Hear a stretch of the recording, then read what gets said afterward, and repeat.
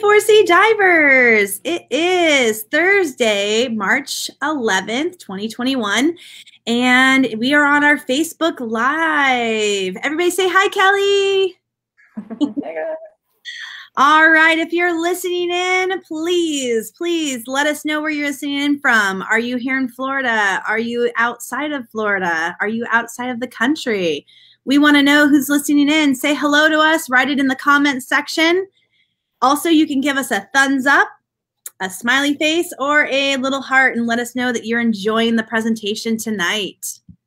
All right, so everybody, we've got our guest presenter here, and we're going to talk about what she's going to be presenting tonight. But first, just to let you guys have a little reminder that it is Sea Turtle Month at 4C. That's right, everybody. It is the first nesting, it's the March 1st is the nesting season start. And we like to celebrate sea turtles because at 4C, we love diving with sea turtles. So we want to learn more about them and learn about how we can help them. And we have lots of great presentations that we put together. And also there's items that you can look through and buy that help save sea turtles. So make sure you go to our website, www.force-e.com, and we have a whole page devoted to sea turtles for the month. So I'll put that in the comment section for you guys, that link.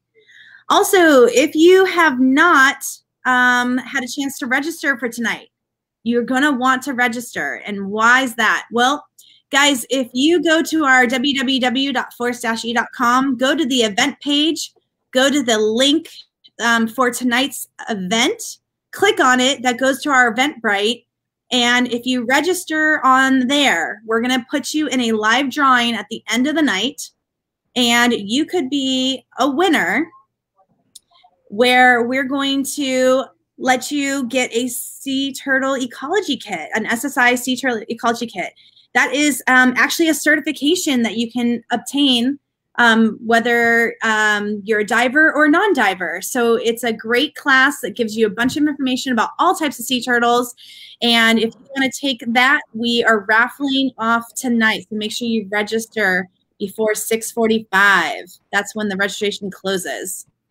All right, so everyone's coming in to say hello to you, Kelly. We got people from Jupiter, from Pennsylvania, South Carolina, Coral Springs, all the way from Hawaii. Wow, that's awesome. All right, so everybody, this is Kelly Martin.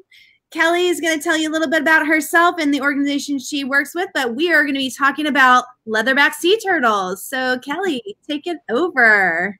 Perfect. Thanks so much, Nicole. I appreciate it. Thank you all for joining us tonight. My name, as she said, is Kelly Martin. I am the president of Florida Leatherback Inc. So tonight I'm going to tell you a little bit about leatherback turtles, kind of some basic biology, and then some of the fun stuff that we've been doing in the research that we've been conducting for the last 20 years. So bear with me as I share this screen real quick. Of course, this worked when we were talking before, so let's make sure it works now.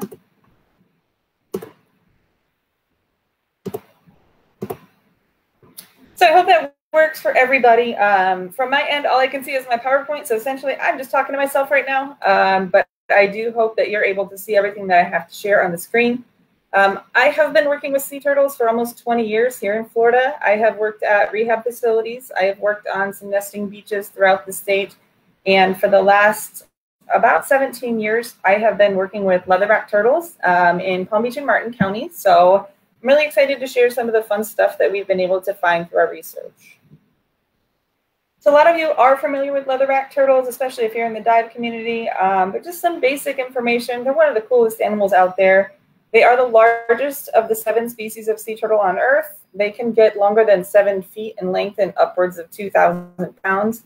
They're the only living member of their family. The other 6 species are the hard-shelled turtles, the chelonids, and they've been around for over 100 million years now. And they do have the widest distribution of any reptile. They can be found in temperate to tropical waters from as far north as Canada all the way down to the southern coast of South America.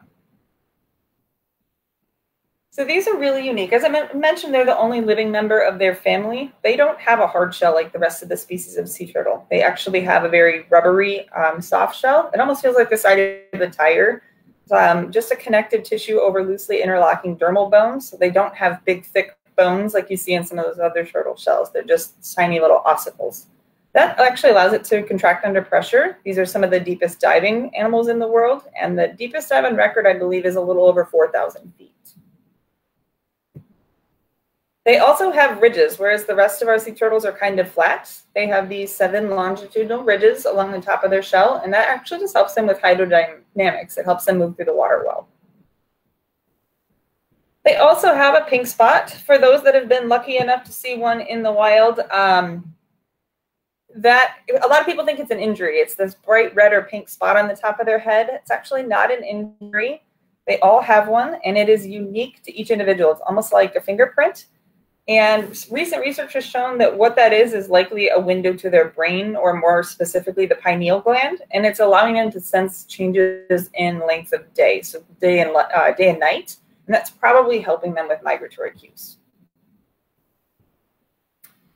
So they're also really neat, and they have some adaptations for tolerating cold temperatures. As I mentioned, these guys are often found off the coast of Canada, foraging for their prey.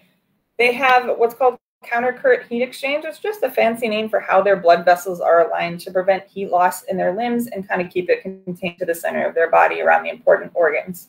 They also have a thick layer of fat and a network of blood vessels that allows blood to flow to the skin that'll cool them when they're in warm temperatures, particularly when they're on the nesting beach and it's hotter than what they're used to. So they're pretty unique in their adaptations for temperature. All sea turtles, but leatherbacks in particular, have a very unique method of removing salt from their body. So obviously they're ingesting water as they're taking in prey, and that's salt water. All sea turtles have a very large gland right behind their eyeballs. And that's actually designed to process salt out of what they're taking in, and it is excreted in a salty solution that looks like tears. So if you've ever seen a nesting turtle on the beach, a lot of people will say that it appears that they're crying. It's actually just an extremely salty, slimy solution coming out of that salt gland to remove the salt from their bodies. So that's pretty unique. One of my favorite things about these turtles is their esophagus. Now, it's very, very rare that you might actually get to see inside a leatherback's mouth, so I wanted to share this fun picture with you.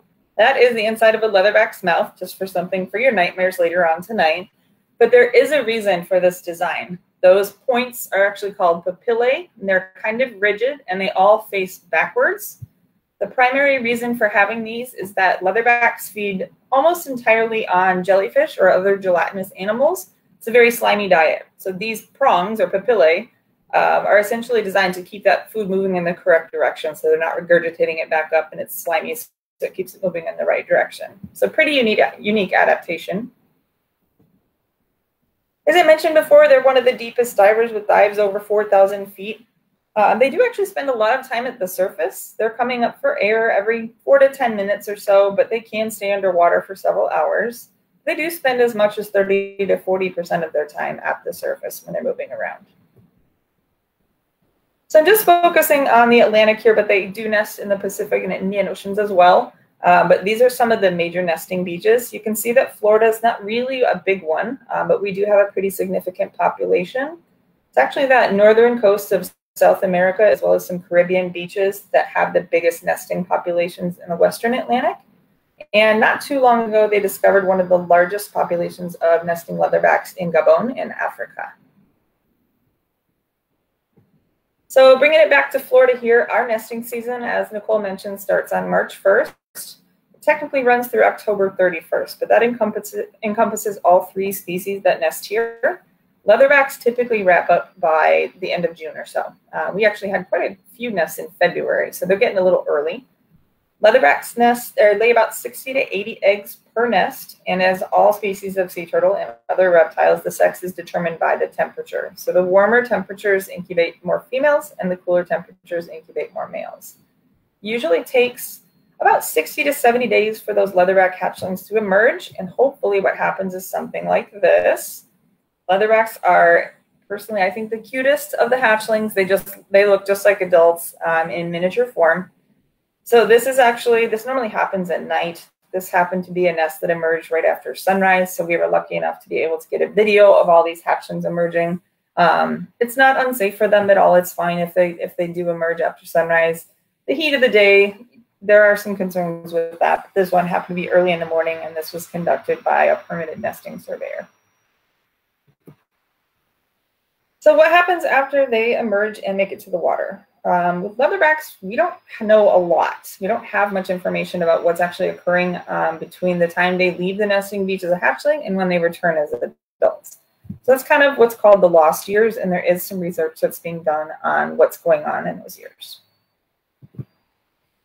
So leatherbacks are considered critically endangered. There are quite a few threats. Direct take and poaching is a big problem. There are a lot of countries in which both sea turtle meat and eggs is considered a primary food source. We don't have that much of a problem here in the States. We get occasional poaching, but not very often. But in other countries that aren't as well regulated or where this is a historical source of food, that can be a problem. Shipping is a major threat to these turtles. Sorry for the graphic image, I should have warned you, but this is actually one of the leatherbacks that we tagged in the course of our project who was fatally struck by a boat several years back.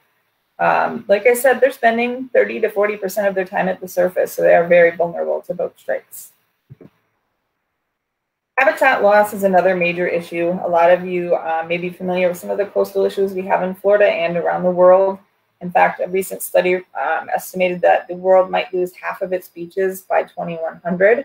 So beach loss is a huge problem since this is a crucial life cycle point for them for nesting.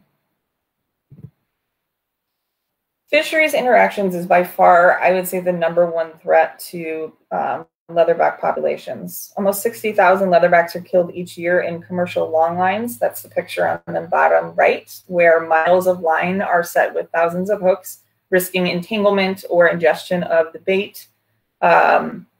Overall, this is a big problem, not just for sea turtles, but marine mammals, sharks, other fish as well. It's estimated that right now, our global fishing fleet is currently 2.5 times what our ocean can sustain.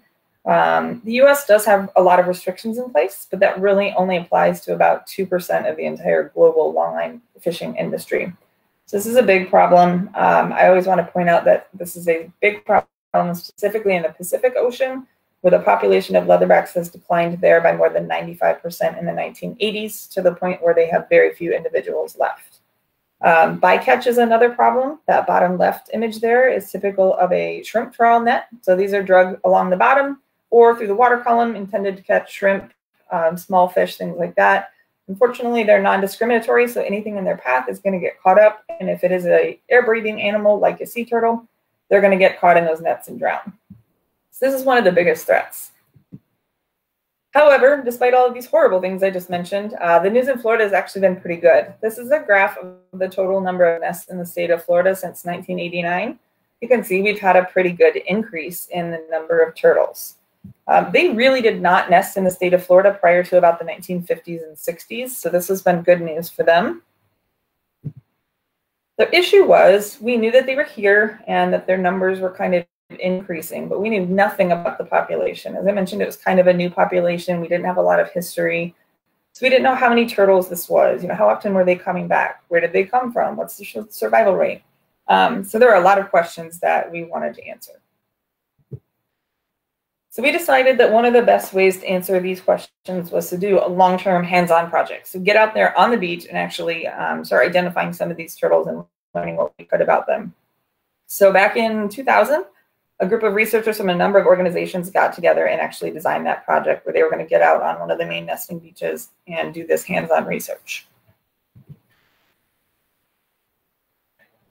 So essentially what we were doing is driving up and down one of the main nesting beaches all night long looking for nesting leatherbacks. Every time one was encountered, they got a variety of identifiers. So we used flipper tags, which is in this picture here. They're just metal tags like you would see on a cattle ear. We also use microchips, which are the same things we're putting in dogs and cats now that just require a quick scan for an ID. And then we just took basic measurements, a tissue sample for genetic analysis, and documented any injuries that they might have.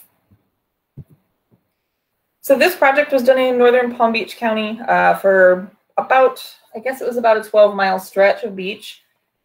And we did summarize the first 11 years of research in a paper. From that research, we had tagged a total of 466 individuals.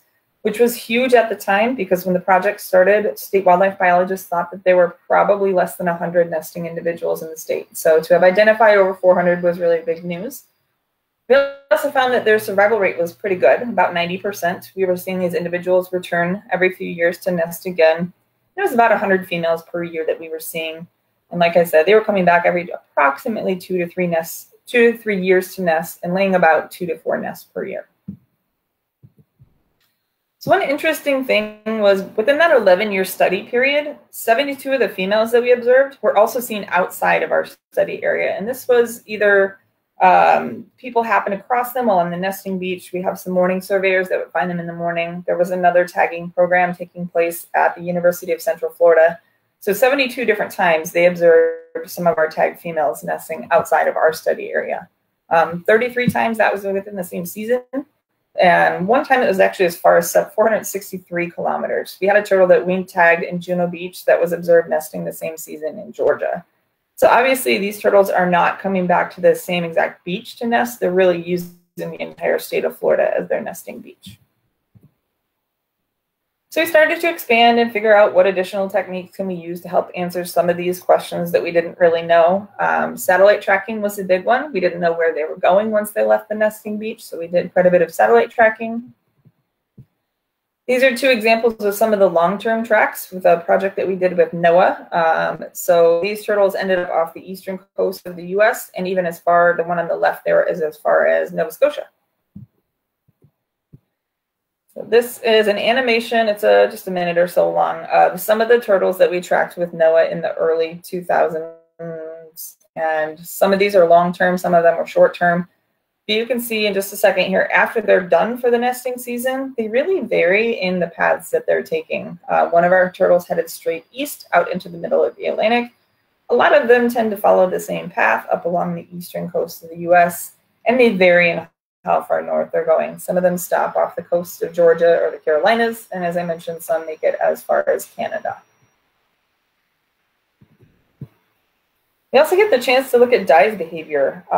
When they're in the nesting area, obviously our deepest depths here aren't too much, but when they're out in the open ocean, like I said, they can dive upwards of 4,000 feet.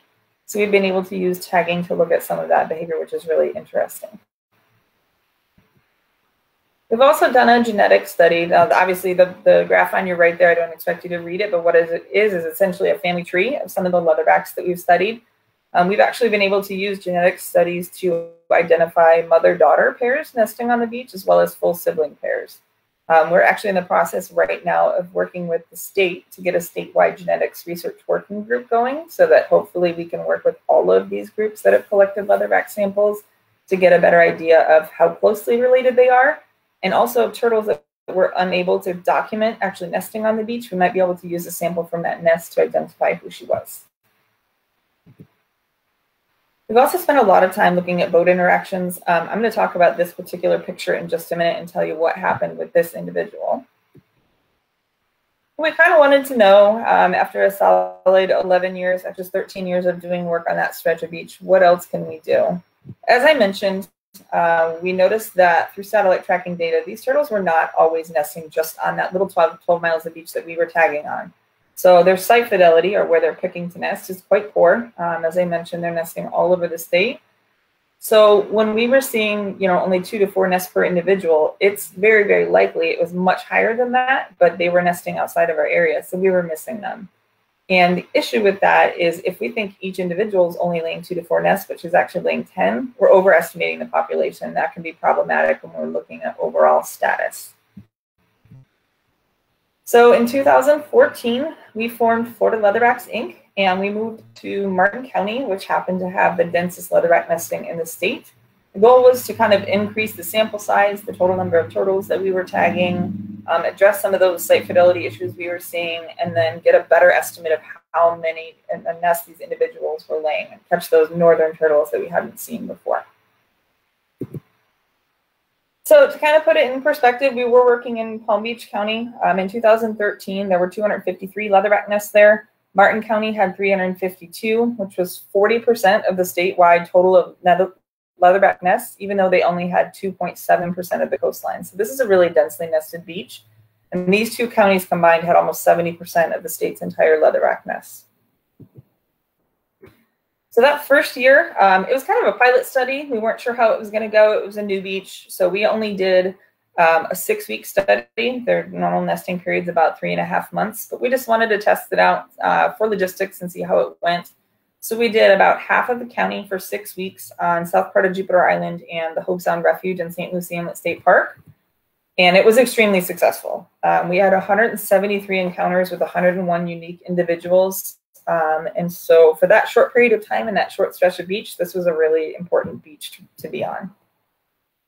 Of those 101 turtles, 51 were untagged, so they were new to us. But the interesting part was that 50 of them were tagged in that previous study down in Palm Beach County.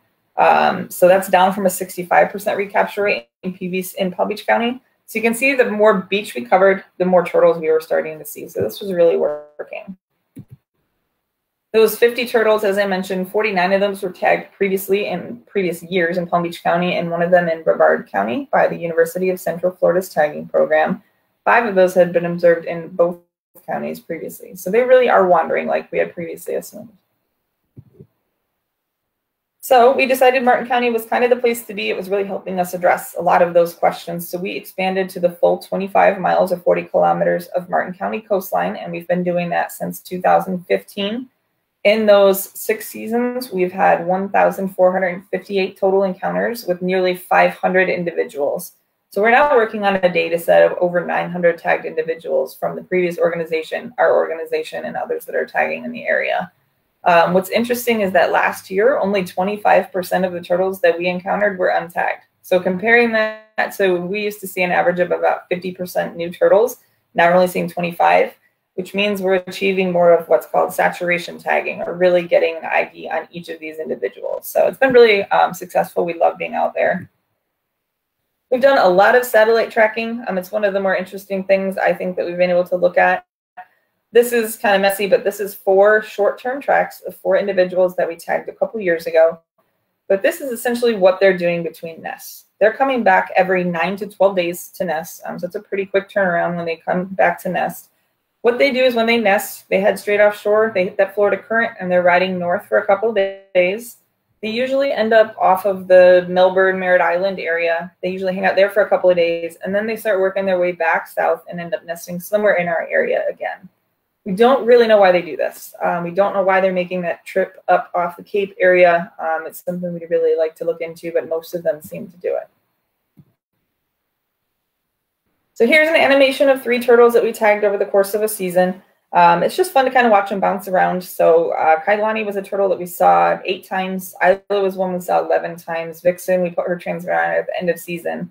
But this was them bouncing around in between nests, and then this is where they headed after the nesting season. So all 3 of these turtles kind of hugged the east coast of the U.S., and they stuck around that New Jersey area before the batteries on their satellite transmitters finally failed. Just some really fun stuff to watch. So thankfully, last year, we received a grant from the Sea Turtle Grants Program. So those of you that have that Sea Turtle license plate, the funds from that plate go towards various research organizations who can apply for a grant to get those funds for their work. And we were able to purchase 3 satellite tags to try and look at some of the earliest nesting leatherbacks, get those out as soon as we could, and try and get an idea of really how many nests they were actually laying. We just can't get hands-on work enough to get these turtles that are nesting down in Miami and then also up in Georgia. We just don't have the resources for that. The satellite data is a way for us to address that and also look at some of those postseason movements as well. If anybody's in the industry, we use Wildlife Computers tags. I love them. We've had some great success with them, and happy to chat with anybody that wants to know more about experience with them. So we deployed these in early to mid-March, as I said, as a goal to try and capture all of their nests and see how many times they were really nesting and where throughout the state they were nesting. If you have ever seen the satellite tagging process on hard-shell turtles, normally those have to be glued on, epoxied on. It's much easier with leatherbacks. Because they have that soft shell, we cannot glue anything to them. So we actually drill through that ridge that I was talking about. It's essentially made of the same material as your fingernails, so it doesn't cause any harm or pain to the turtle. So it's just 2 small holes, and it's essentially zip tied right to them. It's pretty small. It's that big. They really don't even know that it's there. And we send them on their way. So really, this information is being relayed to us. We could simply watch the data come in through our computer. These are the 3 turtles that we put tags on in March. We actually had histories with each one of these turtles. They were tagged in previous seasons, so that was fun to know. But one thing we wanted to do was actually collect the data. These tags only relay a certain amount of information to the satellites, so we get a glimpse of what they're doing. But if the turtle comes back and you can plug your computer into her, it actually you can offload all of that archive data from the tag, and it's much higher accuracy. There's a lot more information there. It's really interesting to look at. So we would attempt to offload these tags as often as we could so that we could get a little finer scale idea of what they were doing. So yes, we are very techie out there. We're plugged in right with our laptop into these turtles. And we do use a system of kind of pingers and GPS location, and we're usually able to find them as they're emerging on the nesting beach just using technology. So why are we offloading? As I mentioned, we want to look at fine scale movements. So with the relay data, we can get an idea of what they're doing. But if we offload, this is roughly 1 hour of information that's being shown on the screen. So we're getting a location every 5 minutes or so, which is very, very high accuracy. And we can watch some of these really interesting movements. So this is a 12-hour period for one turtle off the nesting beach at night. And it was something that we hadn't seen before, but it's really interesting to see the way that she comes into the coast, heads back out, comes into the coast, and she's kind of bouncing along that shoreline throughout the entire night, almost as if she's looking for her nest site. This is something that once we started looking at these fine scale movements, we see most of our turtles do. And it's something we really want to study more to figure out why they're doing this. So really interesting behavior to look at. And as I mentioned, satellite data is the way to go. So it's a lot of numbers in that chart there, but essentially these 3 turtles, we would see an average of 3 to 4 times. Malone, we saw an average of 3 to 4 times each year before. Nevada, we would only see once per season. But using satellite data, we saw Malone 11 times in a single year and Nevada 5 times. So we're seeing them a lot more once we have the satellite data to relay where they're at. The 3rd turtle that we tagged, unfortunately, her transmitter stopped working just a month after we put it out. We are not sure exactly what happened, but the night that we were following her along the nesting beach, her transmitter suddenly stopped working. And the following day, there was a report of a leatherback with a boat strike in the intercoastal. She was alive, and the boat strike could have caused that transmitter to fall off if it was her, but we never really got confirmation on that one. So these are the first 2 turtles I mentioned. So this is just fun watching what they do. Like I said, these turtles nested 4, 5, and 11 times. So just watching them move back and forth between that cape area and then returning to the nesting beach.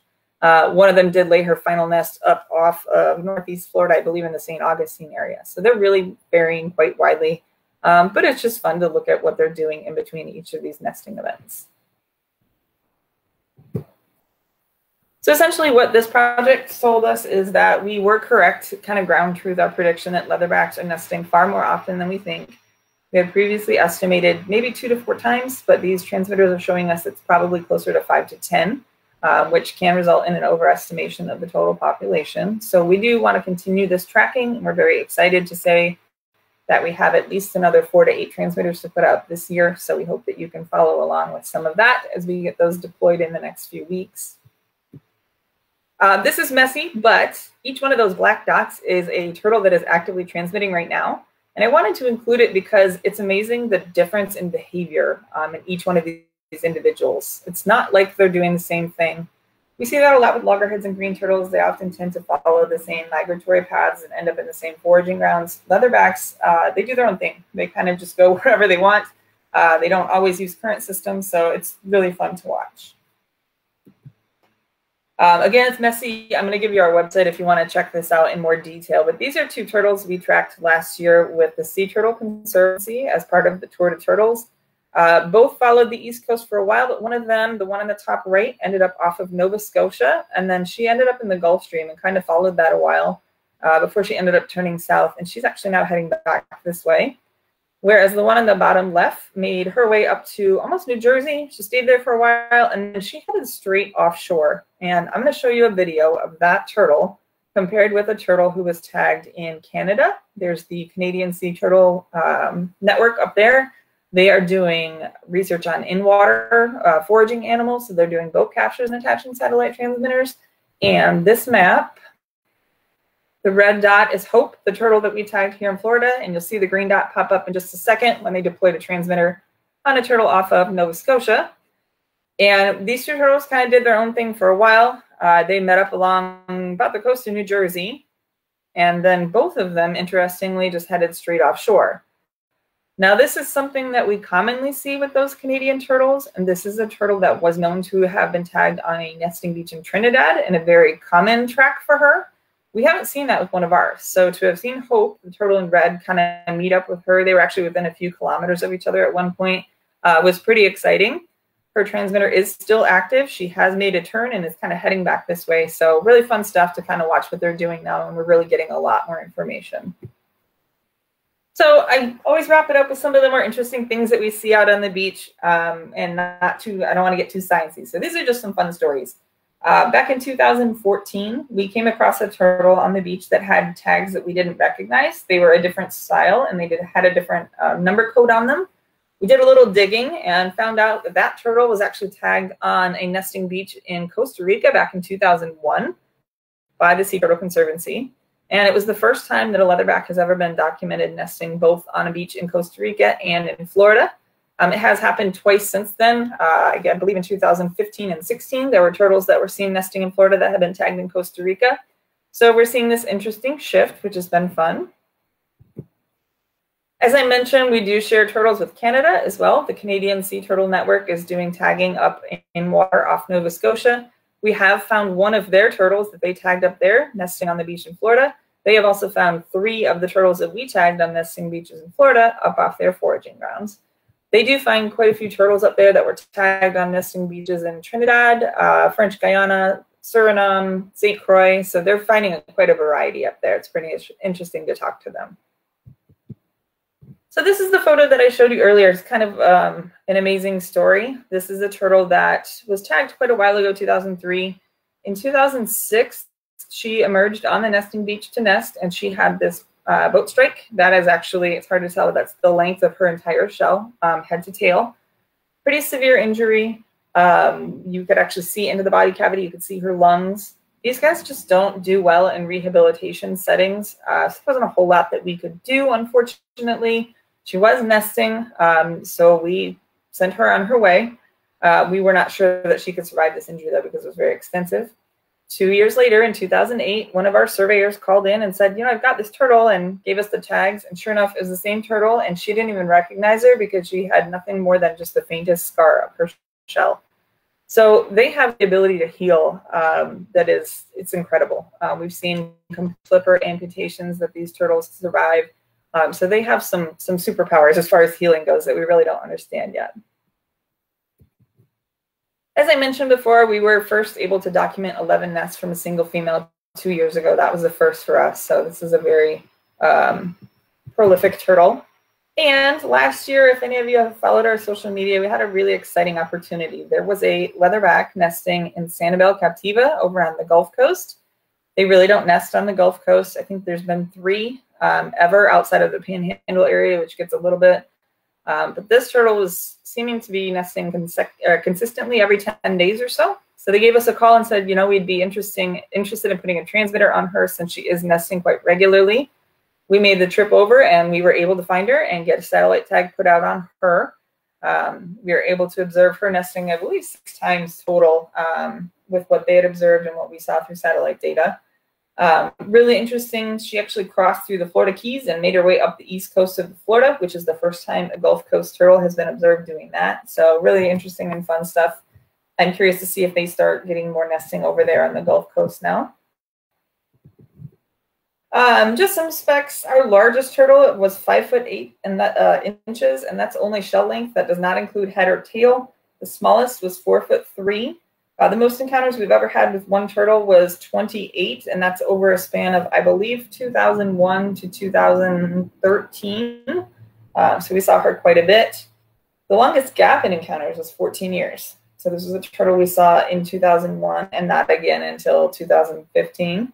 So that was pretty impressive. And the oldest tag that was encountered is 16 years. Usually these metal flipper tags we put on are falling out, but we have had some retain theirs for up to 16 years.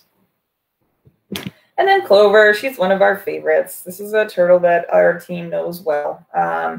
She was tagged quite a while ago, 2003. When she came up in 2007, unfortunately, she had lost one of her back flippers to a shark attack. She seemed to do okay, though. There wasn't a whole lot that, we could do, but she did nest just fine. Unfortunately, when she returned 2 years later, her other rear flipper was missing. Same thing, it was a shark bite. So unfortunately for them, if you know a little bit about sea turtle nesting behavior, they use those rear flippers to dig an egg chamber. So without rear flippers, she wasn't able to dig.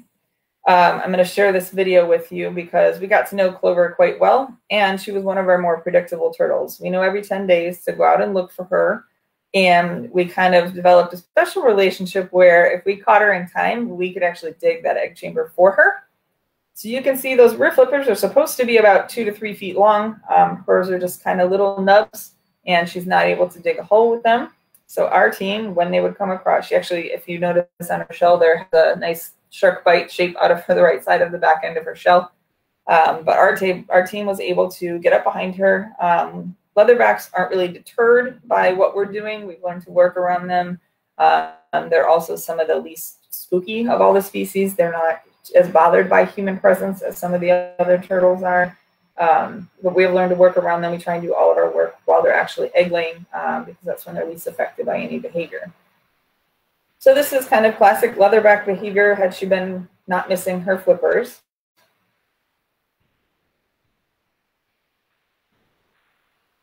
Kind of a long video, but I wanted to give everybody a chance to see a nesting leatherback. So there's a couple minutes of video here, and I'm just about done. I don't want to bore you too much, but videos are always fun. So this was a single surveyor. So this is Clover digging. They don't recognize that they're missing their flippers. So she's going through what the normal behavior would be, which would be to scoop out a bunch of sand with that rear flipper and throw it to the side. She doesn't have the portion of her flipper that's needed for that scooping behavior, but she's still going through the motions.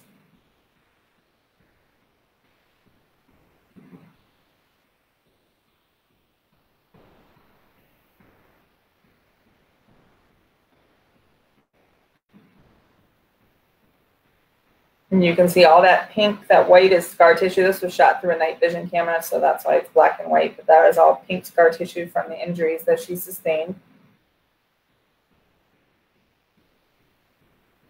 The surveyor had to put the camera down, and then magic happened.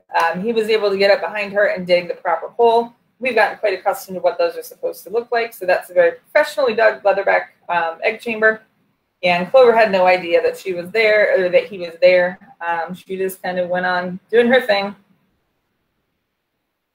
So this is her during the egg laying process. They're very still. As I said, not too bothered by what's going on. They'll get a chance to see some eggs here.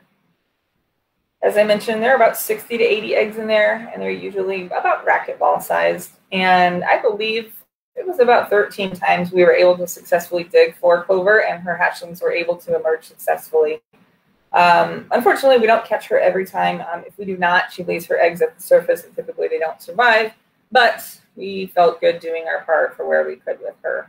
She is still nesting in the area. The observers at the University of Central Florida saw her a couple years ago.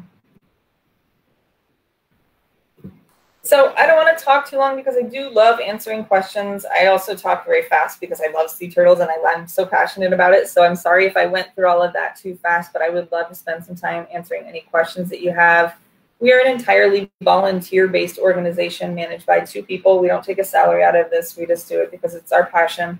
We have a group of volunteers that help us out with this work every summer, and a lot of organizations that really help support us in what we're doing. So a huge thank you to everybody for listening. We really appreciate it, and I hope that I'm able to answer any questions you might have. I wanted to include this. Our website is floridaleatherbacks.com. You can find us on all social media. And if you want to look more at the tracking data that I showed you and all of our actively tracked animals, go to trackturtles.com. And all of our active animals are there. You can see when and where they were tagged and where they have traveled since then. So I appreciate the time, and I hope that you guys have some good questions for me. So I'm hopefully going to stop sharing. All right. Excellent. Hopefully everyone can hear us still. All right. So thank you, Kelly. That was fantastic. A lot of people are like in awe with the video of Clover. It's just really it's cool to see, you know, to see something like that. So a lot of people haven't seen something like that. I actually asked people questions throughout the conversation that you were having, you know, if they'd seen some of these animals, and they're like, no, some people haven't, and others are like, yeah, I've had an opportunity, but it's super rare. So when you were talking about the nest, and someone had a question about how do you know if a leatherback is nested or if it's a false crawl? They want to know that, and how do you locate each nest to confirm? That's actually a really good question. Leatherbacks are one of the most difficult species. They tend to make a huge mess on the beach. They camouflage over a huge area. Some of them keep things neat and tidy, and some of them will wander 400 or 500 feet down the beach, and they're throwing sand with those massive front flippers the whole way. So really, it's a lot of practice and training. But the more sand that's thrown around, the more likely that is that it's a nest. The other interesting thing about leatherbacks is they rarely false crawl. Loggerheads and green turtles, that false crawl is when a turtle emerges on the nesting beach but actually turns around without nesting. The false crawl rate for loggerheads and green turtles is usually around 50%. For leatherbacks, I would say it's only about 10%. They just don't false crawl that often. Probably has to do with their size. You know, once they get up there, they're going to do what they have to do because they don't want to haul that around any more than they have to. And predators aren't as big an issue for an animal that large. But yeah, so you're just looking at the amount of sand that's thrown around and trying to get an idea of whether or not it's a nest or false crawl. As far as how do you find the eggs, good luck. I mean, it's tough. We've got morning surveyors that have been doing this for 20 years that have got pretty good at it just from looking at so many of them. But for a new surveyor or somebody that's not seen them before, it's kind of a shot in the dark. A lot of organizations, if they have the space, will just flag off that entire moved sand area because it's just too difficult to find the exact location of the eggs. So they play it safe and they flag off the entire area. And are you guys marking every nest that's out there, or you do like maybe every few just to kind of have? Another good question. So our group doesn't personally do the morning surveys. There are separate organizations that go out each morning, and actually almost the entire state of Florida is surveyed every day. And it depends on where you're at. So some of these beaches with less dense nesting, they will mark every nest. Beaches like Palm Beach and Martin County, they get too many nests. They wouldn't be able to mark them all. So they pick a subsample of nests to mark that still gives them a good enough idea of how well the population is doing. The beach that we work on a given night, I might see 300 turtles. If they were to mark all of those nests, there would be absolutely no beach left for anybody to sit on. So no, they're usually marking, they pick a scheme at the start of the year to give them roughly maybe 200 marked nests of each species. So it really just depends on where you're at. If the density is low enough, then yes, people will mark them all.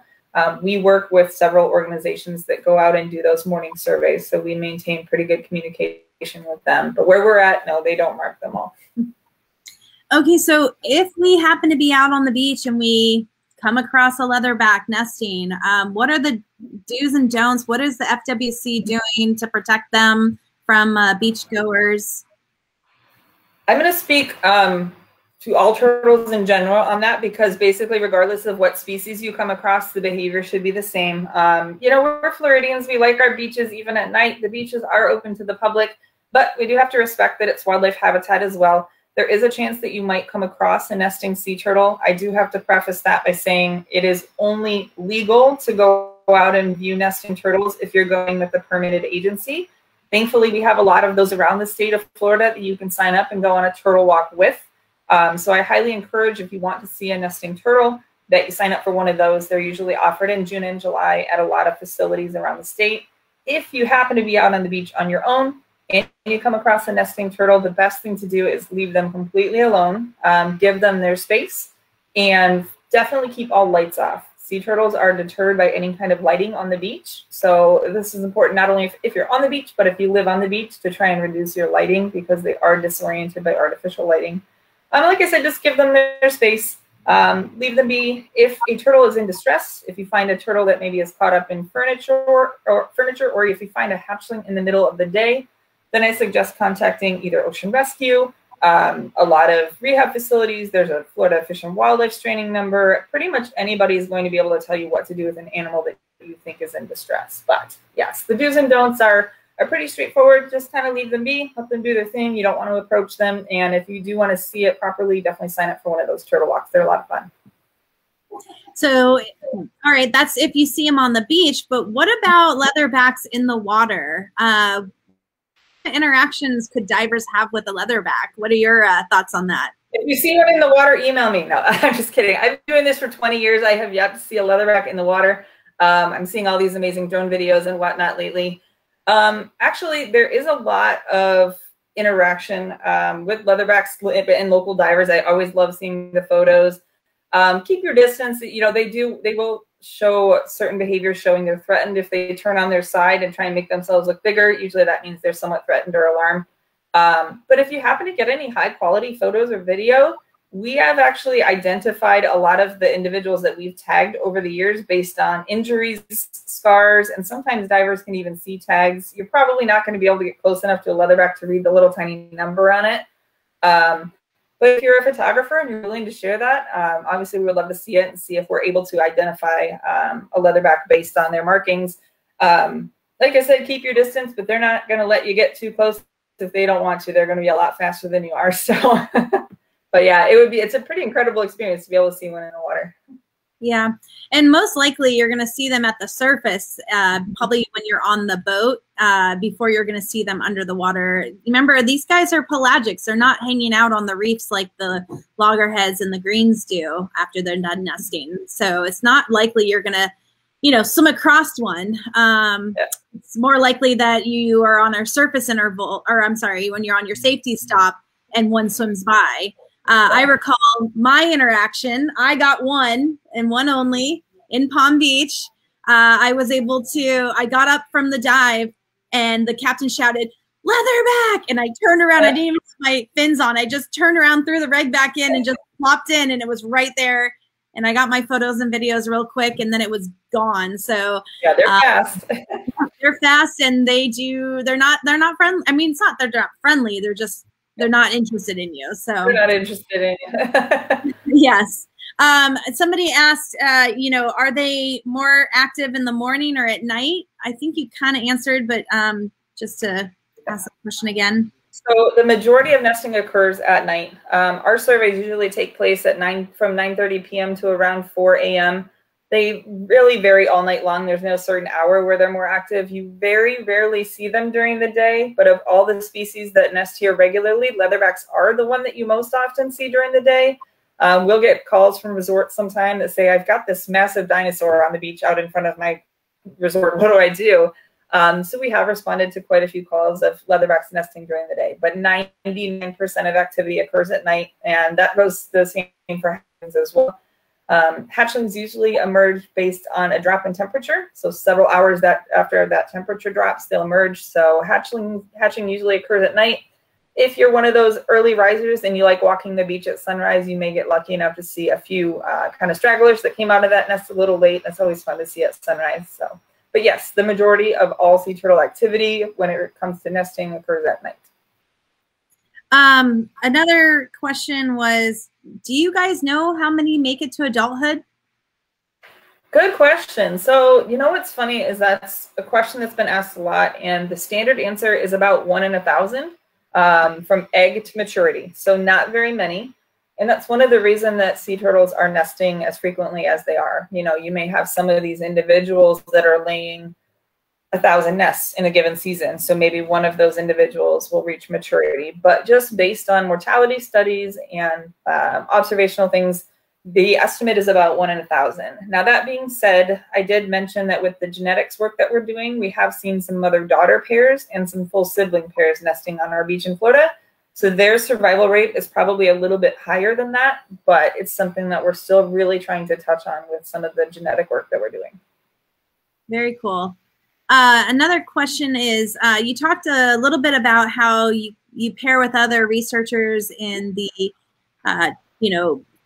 tropical areas, but how about like other places in the world? We know that they're in every ocean, pretty much. How much of your guys' research are you guys able to come together and share, and also, give each other, not just the data, but okay, we've got tags, you've got tags. How are you able to share that information? So I'll speak just for the Atlantic. There's not a lot of crossover between the Atlantic and the Pacific population of leatherbacks, but within the Atlantic Ocean, it's kind of talking about some of those relationships. So we have great relationships with a lot of tagging programs, and for the most part, all of these tagging programs contribute their data to one central database. So if we find something unusual, we're pretty readily able to get the information on where that turtle came from. As I mentioned, we work pretty closely with Sea Turtle Conservancy and the Canadian Sea Turtle Network, but the sea turtle community as a whole is a really small community, and it's a really tight-knit community. So anytime something weird pops up, you're usually able to find the source of it. And we do have pretty good relationships with some of the leaders of some of those Caribbean nesting projects. So it's just really fun to be involved with. And even within the state of Florida, there are 3 different groups that are tagging leatherbacks right now. Loggerhead Marine Life Center tags in Palm Beach County. We're doing Martin County. And as I mentioned, the University of Central Florida tags up in Brevard County. So all that overlap that I was talking about, we're constantly communicating with each other. In fact, Loggerhead Marine Life Center texted me yesterday that they found a turtle with tags that they didn't recognize, and it happened to be one we tagged 2 years ago. So it's fun to be able to have that really open line of communication with everybody and kind of share information. That's funny that you said Loggerhead Marine Life Center, because they literally just sent an email during your presentation out that they've had 8 leatherbacks come up since the start of the season, which was on March 1st. So, so yes, definitely the sea turtles are active. So if you guys don't know, the leatherbacks are usually the first ones to show up on the beaches here in Florida. And then after that is your loggerheads and your greens. So, you guys might have an opportunity to get out there, go diving. You might see some sea turtles here soon, because when they're not on the beaches, they're in the water because they're, hanging out, waiting to figure out their next nesting beach that they're going to crawl up onto, it sounds like. So I would love to touch on green turtles a little bit since you brought it up. I didn't talk about them at all because I was just focusing on leatherbacks, but green turtles have been a really interesting success story in Florida for the last few years. They nest on kind of this annual cycle where they have a high year followed by a low year. And in the last 10 years, we have seen an absolute explosion in the number of green turtle nests. So even those low years are now breaking the previous high year records. And so they are actually almost equaling in numbers to loggerhead turtles, which used to be the most numerous turtle in Florida. And particularly here in the southeast coast of Florida, we are just seeing these astronomical number of green turtle nests. So those of you who are boaters or in the dive community probably will definitely have a chance to see them this year, because they are forecasted to have an absolutely record-breaking year this year. The other interesting thing with green turtles is they mate close to shore as opposed to offshore. So if you are out on a boat, or honestly even walking the beach, you can often see 2 sea turtle heads just floating at the surface. That's a mating pair of green sea turtles. They can often be seen floating at the surface for hours. So if you're out on your boat, definitely keep an eye out for them. They usually stay pretty coastal, but keep an eye out for them. Yeah, they usually show up starting in maybe mid-May or so. So it's going to be a fun year. It's going to be a busy year.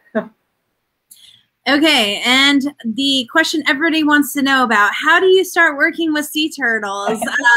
So you guys, a lot of these researchers, they start off because that's what they studied in their college, and they got their masters, they did their paperworks, and they did their PhDs. And so if you haven't gone the educational route, but you're trying to maybe work, like say helping them with the nesting season, some of these organizations do have volunteer people that go out and do the nesting. There's actually some organizations that pay as well. So Kelly, any recommendations on how to get people into this industry? Yeah, I grew up landlocked. I grew up in Michigan. I don't know how I ended up directly with sea turtles, but I always loved the ocean. I had to do an internship when I was in college at Michigan State, and my advisor happened to know somebody in the sea turtle field. So I spent a summer doing that, and I absolutely fell in love with it. You got to work hard. It's not a high-paying industry by any means, but you got to love what you do. So definitely, if you're interested, try and get some of those volunteer positions or internships. As you mentioned, there are both volunteer and paid positions available.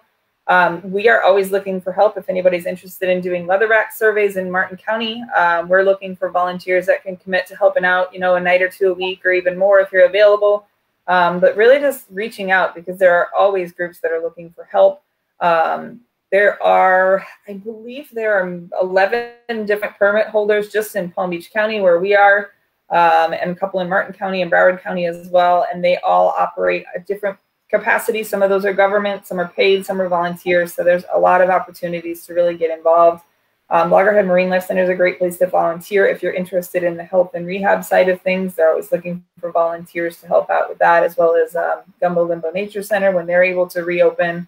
So there's a lot of opportunities out there. It just takes some dedication, and sometimes you have to pester people a little bit.